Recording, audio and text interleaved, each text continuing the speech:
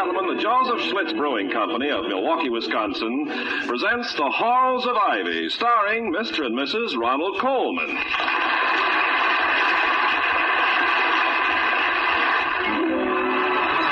When there's beer on your mind, your best thought is Schlitz, the beer that made Milwaukee famous. More people like the taste of Schlitz than any other beer. That's why Schlitz is the largest selling beer in America. And now, The Halls of Ivy.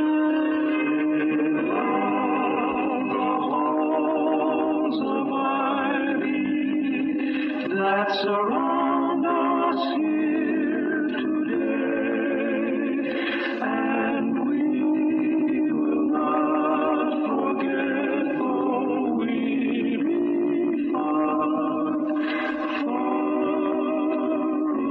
away. Welcome again to Ivy College, that is, in the town of Ivy, USA. For all the headaches of being the president of a college, Dr. William Todhunter Hall has achieved a full measure of contentment and peace. And now witness this peace and contentment this evening. Dr. Hall entranced by the fingers of flame in his fireplace. Mrs. Hall profoundly absorbed in a book. Here, indeed, is a portrait of tranquil, fruitful domesticity. Well, if you don't mind, darling, I think I'll... Please, Toddy, just a minute. I was only going to say that I think I'll turn in now. Good. I'm on the last page. Yes, fine. Please. Well, come on, darling, read it aloud, or I'll fall asleep in my chair. Well, you won't know what it's all about. Well, that's the acid test of a mystery novel, Vicky. If I can't tell what it's all about on the last page, then you've been led wickedly astray by an unscrupulous author. I thought you never read murder stories. Oh, I once read them, but the gross. But my very wholesale consumption of them defeated me.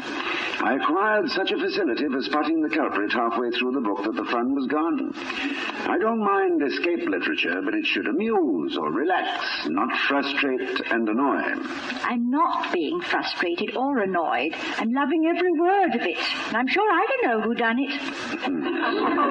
Well, simply lack of experience, my darling. When the element of surprise is identity, there can be only a limited number of suspects.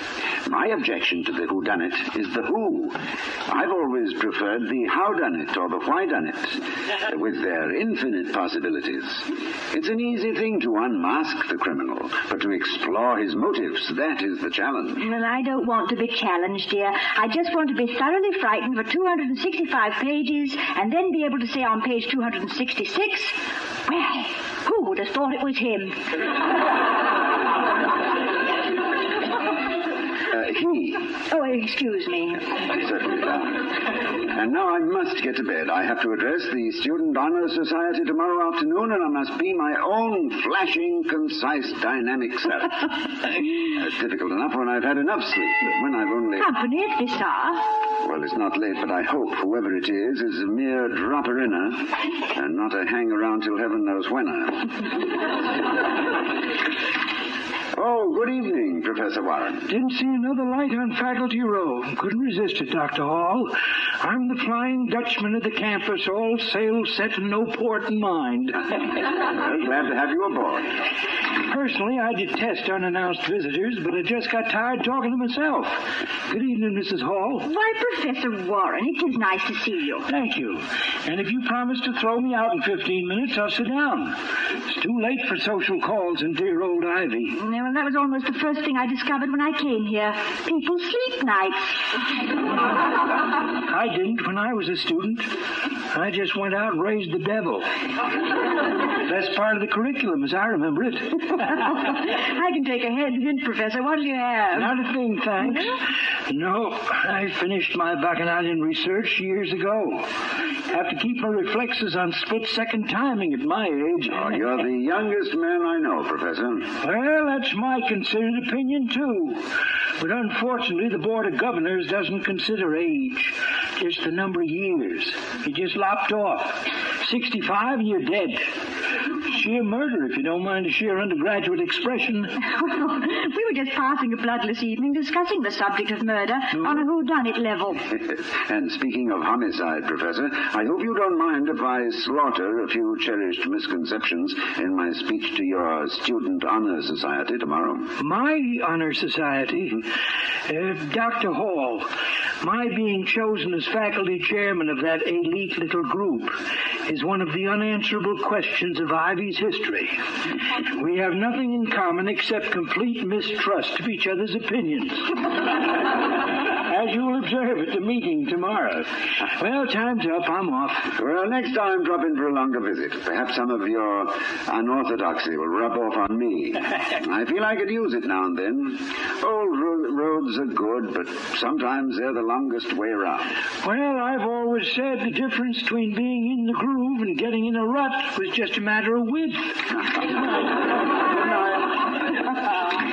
I wish he'd come over more often, Toddy. He's so outrageous and so honest. Yes, the last of the tobacco-chewing professors. He hasn't one compromise in his entire constitution. A sort of older but not wiser Dr. Hall. Oh, nonsense, my dear. I'm a creature of compromise. Every president has to be. Tomorrow, for instance, I would like to tell an exclusive society exactly what I think of intellectual snobbery. But that would be discriminating against merit. So, instead, I'll season the usual phrases with my spicy murder theory of the how and the why instead of the who. You'll kill him, Doctor. Well, if I do, it'll be with a blunt instrument known as truth.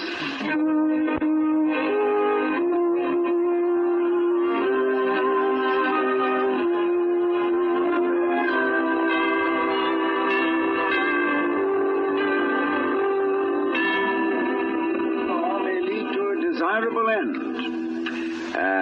Now, the four students you have chosen as outstanding in achievement and promise should consider this honor as a responsibility. A responsibility to examine, in the privacy of their own hearts, the ways and means by which they earned their distinction. Success by itself is meaningless. It is exemplary only in the how and why it has been achieved. Thank you. Thank you, Dr. Hall. Of course, you know you stole my thunder, so I'll skip my speech. It was full of cliches anyway. I'll just introduce the four elected candidates for future fame. A burden I wouldn't wish on my own children. First, the three seniors. Please stand and take your bow. Mr. Edward Tomlinson. Mr. John Nordstrom. And Mr. Paul Costello. And now, the first junior ever to be invited to the Honor Society, Miss Dale Anderson. Professor Warren, may I say something? You certainly may. Well, please, don't misunderstand me. I'm not ungrateful, and I want to thank the members of the Honor Society for choosing me. But I especially want to thank Dr. Hall for what he said. He made it clear to me that I can't accept this honor. What you mean you can't accept it? Well, it's a personal matter. I'm sorry. Well, how do you like that, Dr. Hall? She turned us down cold. Yes, and from what she said, it looks like I am to blame. I wonder why. Or is it how?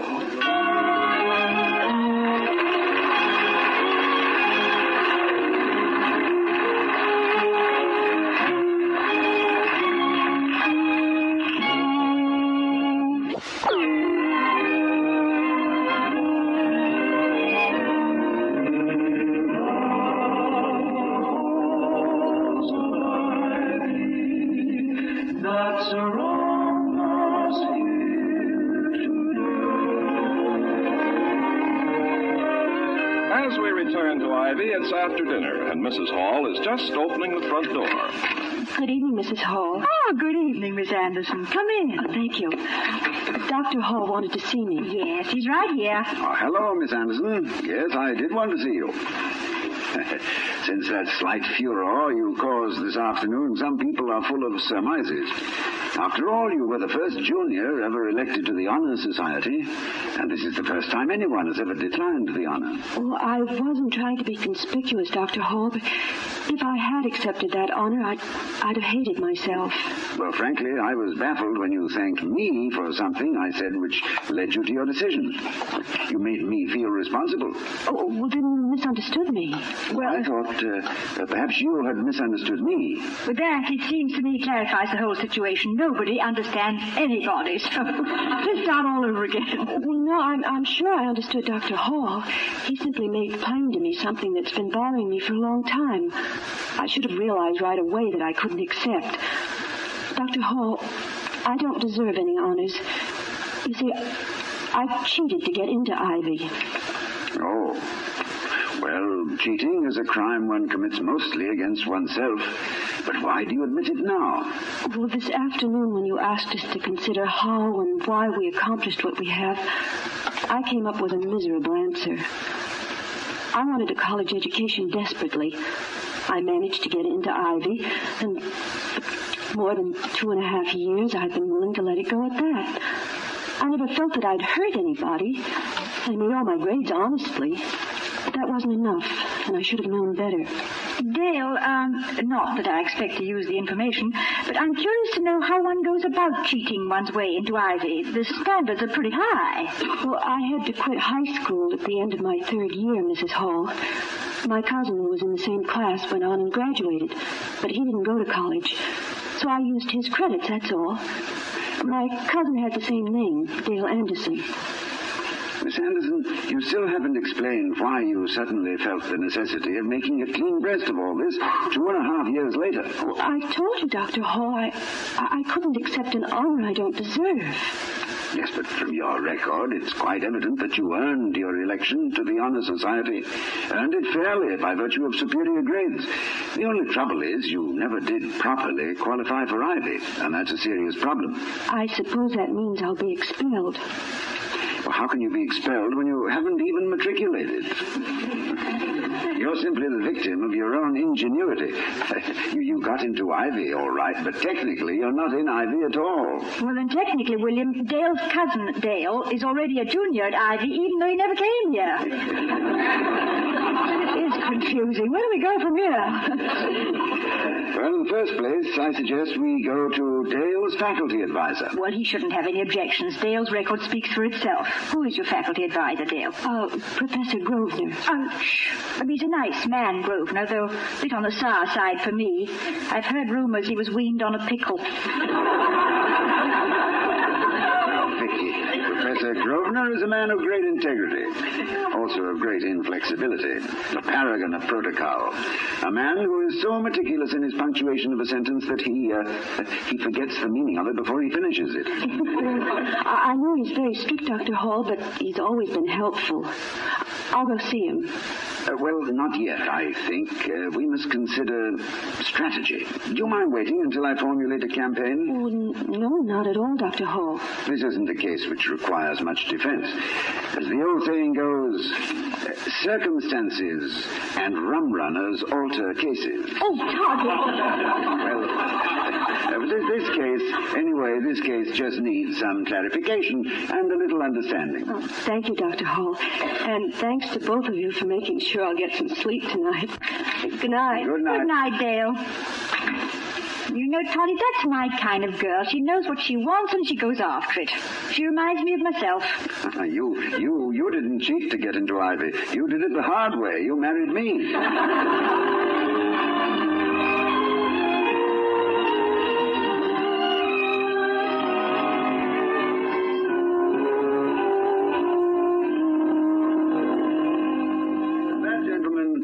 Substantially the story.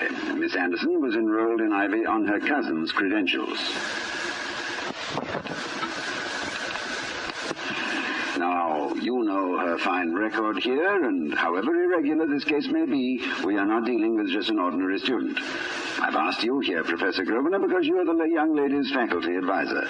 And you, Professor Warren, well, I felt you were entitled to some explanation of her action. Well, as far as I'm concerned, Dr. Hall, she may have got in here by misrepresentation, but I'll let her represent Ivy standards any time. We need a few more bright little crooks like her. Allowing for your facetiousness, the issue is not that simple, Professor Warren. It's true that Miss Anderson is an outstanding student, but as such, she sets an example. If we were to relax our regulations in her case, this would suggest that nobody need fulfill our requirements, that the use of any kind of trickery to get registered is justified if you continue to pass your studies. That's a lot of sheep dip, Grosvenor, and you know it. You're suggesting that we penalize the girl because she's good. And you're recommending that we acquit her because she's dishonest. You call her dishonest. I'd say she was in a hurry. I think anybody who can make the grade in college deserves to be there. And anybody who admits taking an unethical shortcut is honest enough for me. That may be all right in principle, Professor Warren, but as Professor Grosvenor points out, in practice, it could be dangerous. A bad precedent. Yes, that is exactly my point, Dr. Hall. The credential system is so well established, it can easily withstand Professor Warren's nonconformist attacks. Who's attacking whom? I'm just proud that we got a girl like Dale Anderson at Ivy. I don't want to throw her out. Well, neither do I, Professor Warren. Well. And I'm sure that Professor Grosvenor is of the same opinion. We all want to keep her here. I'd like to suggest a solution. Obviously, we don't want the girl to go back to high school, but we can give her a second chance. Why not a special examination to qualify her properly? Well, I don't know. Now, that is a departure. What's the matter with that? We got to have departures now and then, or the world would be full of starving redcaps. Sounds like a good out to me. Dr. Hall, nobody denies Miss Anderson's qualifications as a student, but she already passed her entrance examination when she came here, so any other would be a waste of time. Well, I was speaking of a final high school examination, Professor Grosvenor. That's the only one that's lacking in Miss Anderson's record. Don't you think she deserves a chance to pass it now? Well, what's the matter, Grosvenor? You think you'll be committing a crime if you give the girl a break? Oh, shut up. Well, Dr. Hall, of course, there's no question about her passing it, but I suppose this is the only procedure unless you expel her outright. This is still a circumvention of our rules. However, I will accept the decision of the examining board. Now, if you don't mind, I'm due at my class, Dr. Hall. Oh, yes, of course. And thank you, Professor Grosvenor, for taking time out to settle this affair. I think that in this case, the most valuable examination Miss Anderson has taken was of her own character. As if more people would take a careful look at themselves, it would be a very good thing. And would increase tremendously the sale of rose-colored glasses. Yes. Well, good day, gentlemen.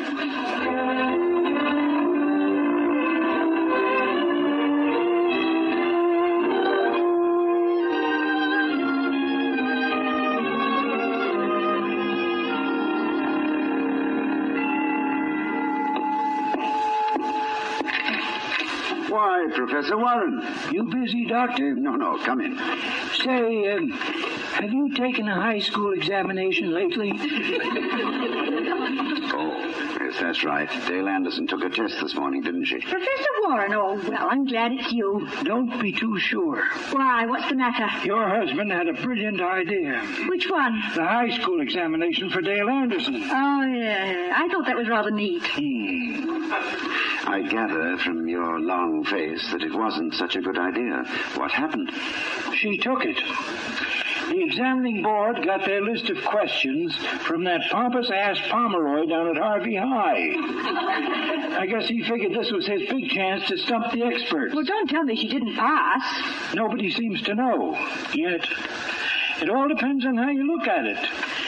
She missed a lot of questions. Well, if she missed them, they must have been doped. The word is loaded, darling. Oh, it is. Were they, Professor? Well, see what you think. Here, wait a minute. Here they are. Beat the clock on this one.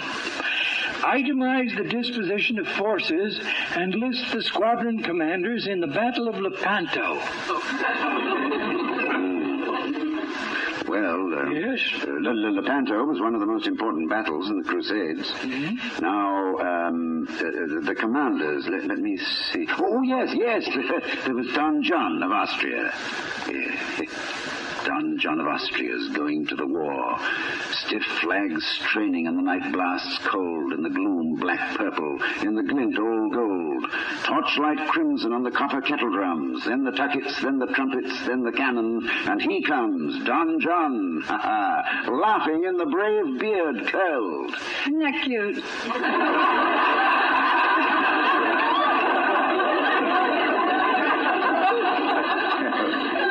I'm sorry, but nobody ever called G.K. Chesterton cute, but he's an old favorite of mine.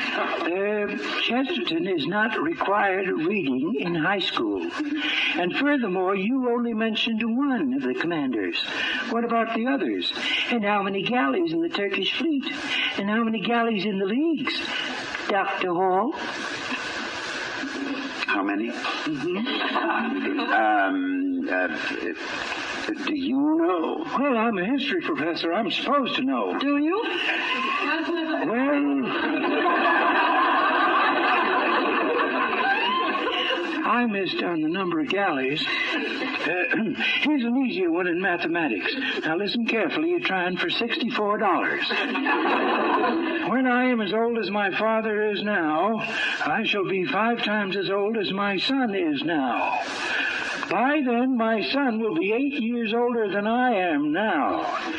The combined ages of my father and myself are 100 years. How old is my son?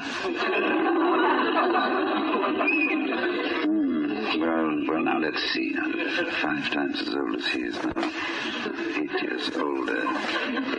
100 years, you say? Yes, 100 years. No, all right, 5 multiplied 5 times my son's age. 5s plus 8, and then to get my father's age, F. 13. Mrs. Hall. Vicky. I think it's 13. It is 13. But can you do algebra that quickly in your head? Oh, I don't do algebra. To me, pi is something put on the table, not on the blackboard. Yes, I like it better that way myself. Extraordinary. 13, eh?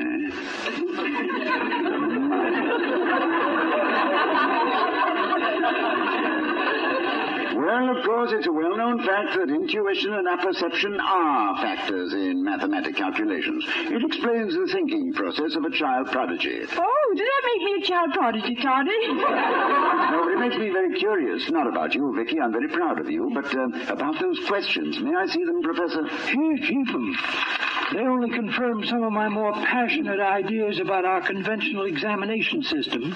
Well, at the moment, I'm more concerned about Dale Anderson. If she's really failed in enough of these questions, Professor Grosvenor will insist upon adherence to what he calls proper procedure. So, I guess I'd better proceed against Professor Grosvenor.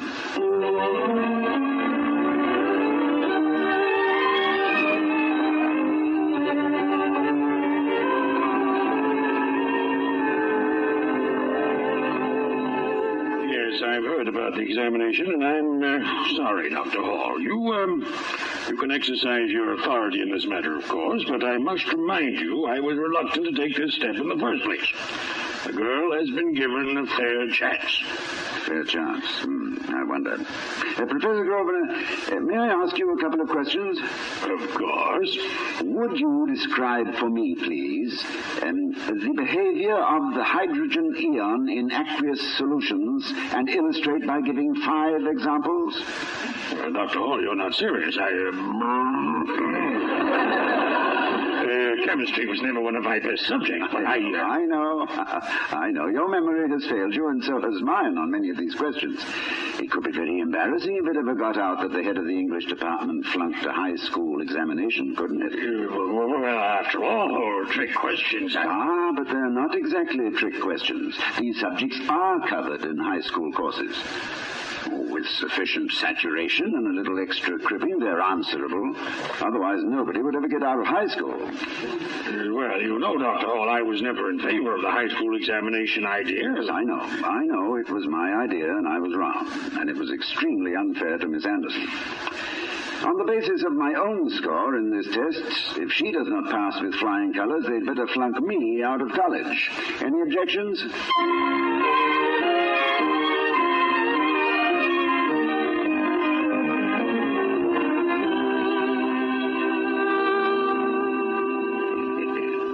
Don John of Austria is shouting to the ships.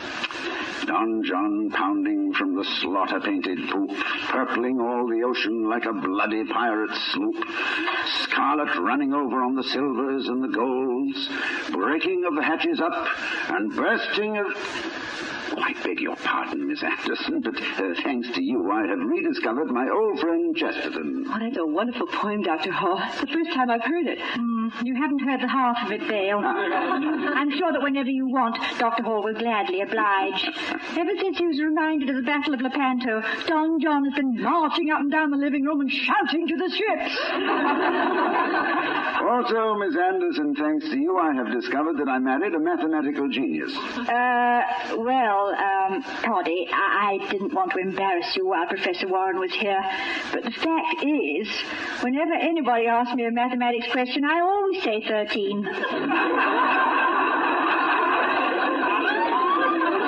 was the number on my first dressing room. I'm very attached to it. Of course, if this theory ever gets around, Einstein might yet wind up fiddling for square dances. But, Dale, you took the examination, didn't you? Oh, yes, and I can't tell you how confused I was when I first saw it. Well, if you can keep a secret, it might reassure you to know that certain prominent members of the faculty had even more trouble with the examination than you did. Yes, that's true. But at least you passed it, though it was a very narrow squeak. Well, I was afraid of that. I could have used that year I missed in high school. Yeah, you're the first girl I ever heard of who graduated from high school in her third year at college. Just imagine this whole thing arose from the discussion of mystery and murder, the hows and the whys. From this to my honor society talk and your own self-examination of the why and the how. Oh, I'll have to read more murder mysteries. I owe it to them. Well, there's probably a great lesson in all this, if I could only think of it. Oh, there may not be any great lesson, Vicky, but I think I may be permitted an observation. As long as this affair stemmed from murder and turned out happily, I might suggest that the difference between manslaughter and man's laughter is merely an apostrophe and a space, and that life requires some very careful proofreading.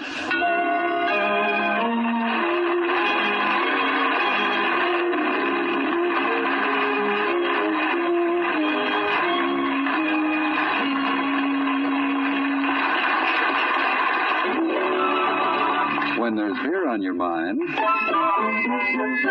your best thought is Schlitz, the beer that made Milwaukee famous. More people like the taste of Schlitz than any other beer. That's why Schlitz is the largest selling beer in America. Now, here again are Mr. and Mrs. Ronald Coleman. Good night, everybody. Bye.